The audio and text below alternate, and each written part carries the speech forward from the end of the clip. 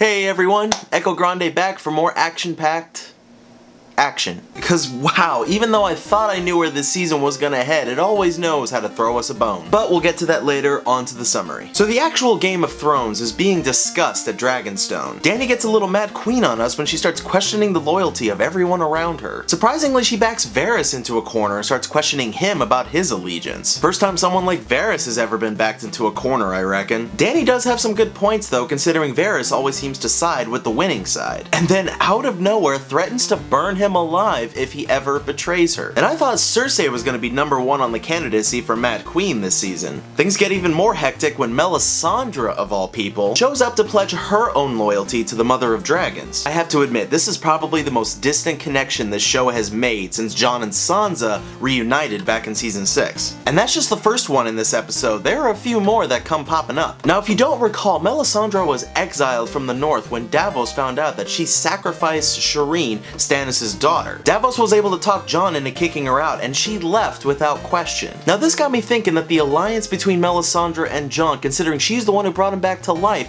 was officially broken. And I did expect her to show up with another player in the game. But the last thing that I expected was for her to still vouch for Jon, considering that he's now named King of the North. Dany sends a raven requesting Jon come to Dragonstone and meet with her. And to bend the knee. Second episode in a row this season for someone to ask that of Jon. Can't say he wasn't already perturbed by Cersei's request, now he's got Dany getting up all in his business. This, ladies and gentlemen, I think is the first sign of tension that Jon and Dany's first meeting won't be as pleasant as we're hoping it would be for two of the show's leading protagonists. Meanwhile in Winterfell, Jon and Sansa receive said raven. They see that the letter was written by Tyrion Lannister, and Sansa shares her own doubts that it's even him writing it. And here comes another great callback to the earlier seasons. Jon notices a signature at the bottom and knows it's Tyrion because it's something that Tyrion had told him when they first met in season 1. The signature at the bottom reads, "All dwarves are bastards in their father's eyes." So there's proof that it is in fact Tyrion, but Jon still has its own doubts that Tyrion can still be trusted. But then Sansa gives her own contribution and Tyrion's heart of gold comes full swing. When Sansa vouches for him after he treated her so kindly and respectfully when they were married back in King's Landing. Even more pieces added to the puzzle that will be complete when we get all of our main characters in the same room. Sarcasm.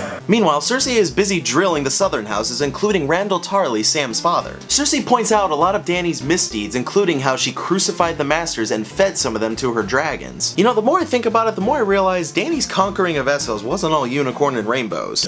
When Randyll Tarly chimes in on how Cersei's gonna deal with Dany's dragons, Qyburn chimes in with his own solution. No doubt he's probably got some medieval anti-aircraft gun built. Turns out we're right when Qyburn reveals a giant-ass crossbow to Cersei, and he asks Cersei to demonstrate this technology by shooting it at a dragon made of stone. Wait, giant crossbow, jagged spear arrow, lack of emotion or empathy to what's going on in the scene, lackluster pacing during the action, shooting at something that is entirely farce and doesn't really exist. My god, this is the first 10 minutes of The Hobbit 3 all over again. Meanwhile, Samwell Tarly and Archmaester Butterman are tending to a very scaly Jorah Mormont in his hospital room. Turns out the grayscale infection is getting worse and is probably beyond any form of curing. By the way, if you've got trypophobia, might want to take caution during this scene. Sam tries to argue that the grayscale is in fact curable because he remembers Shireen, whose grayscale was cured when she was a baby. Archmaester Butterman strongly disagrees and it looks like this is the end of Jorah Mormont. But there is one beacon of light when Sam finds out that Jorah's last name is of House Mormont, considering he remembers his father as the Lord Commander of the Night's Watch. Freaky connection number 2 in this episode. Back at Dragonstone, Dany is counseling with the leaders of the houses who all have joined her. Olenna Tyrell is there, Missandei is there as always, Yara and Theon Greyjoy, and then Ellaria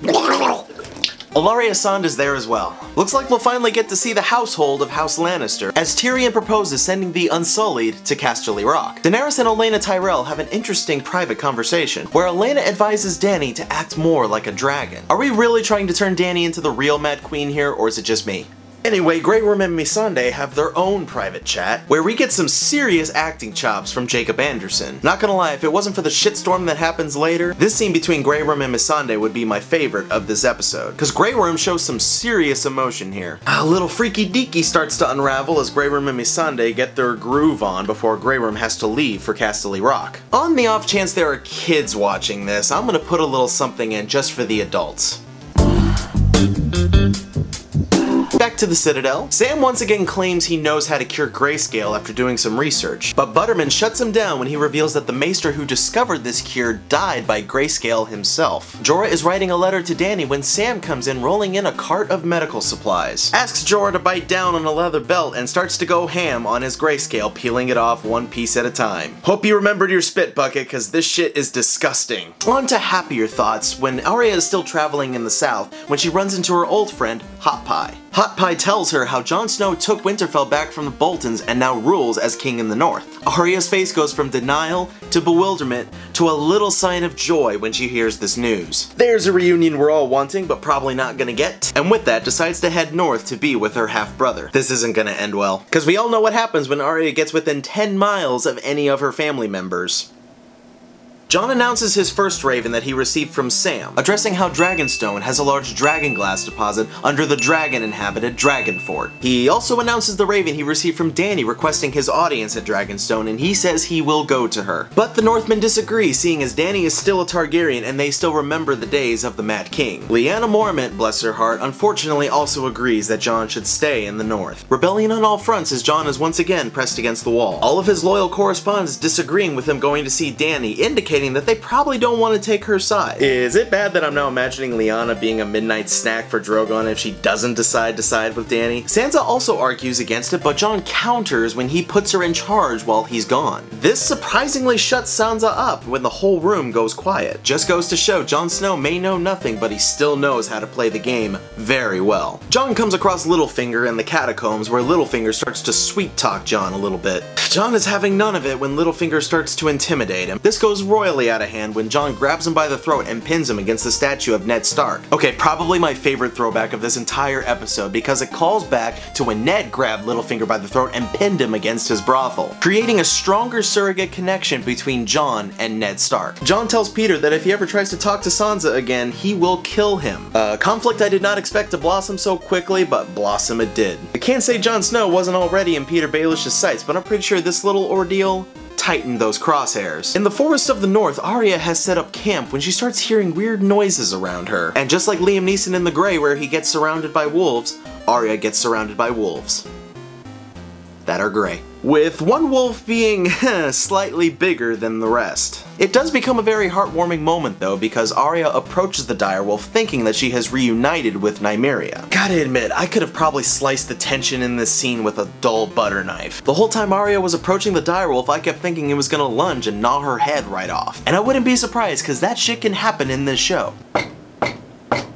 The direwolf does indeed calm down, but instead of coming to Arya, it just turns around and the whole pack leaves her, leaving Arya to smile and optimistically deduce that it probably was not Nymeria. Come on Arya, Nymeria is one of like 3 direwolves still alive south of the wall. 10 dozen theory channels are already writing their thesis on how that actually was Nymeria. Within the Greyjoy fleet, Yara pulls a hat trick and adds Ilaria Sand to her roster of flirtation ships, while an uninterested and surprisingly stoic Theon watches from afar. Interesting turn for Theon's character, yet I quite enjoyed it. When suddenly a loud boom is heard in the distance and the ship quakes beneath everyone's feet. Yara and Theon go up to investigate where they find Euron's fleet has ambushed theirs. Cue the first big action scene of the season as we see some fantastic swordplay. Theon, even though he spent the last 2-3 years of his life as Ramsay's pet, he still knows how to swing a blade. We get another great taste of Yara's fighting action, another great throwback to when she attempted to rescue Theon, and even some decent fighting from the Sand Snakes? Granted, the scene's entire palette was nothing but black, yellow, and a little orange, so we probably couldn't see much in detail. But I actually enjoyed the fighting choreography put on by Oberyn's illegitimate daughters. Felt like I was watching the Mountain versus the Viper again as the Sand Snakes took on Euron Greyjoy one by one. But of course, seeing as we know how the former turned out, I've got a pretty good idea of what's gonna happen in the latter. Euron dispatches of 2 of the Sand Snakes before he takes on Yara and the 2 duel it out. This scene, I think, is where we finally get a clear sense of just how insane Euron Greyjoy really is. In the novels, I know he is described as looking always crazy with a black smiling eye, meaning his eye patch, and always a perpetual taste for madness. And here, I think we get a full dosage of that. Especially when Euron takes Yara captive and threatens her in front of Theon. And Theon.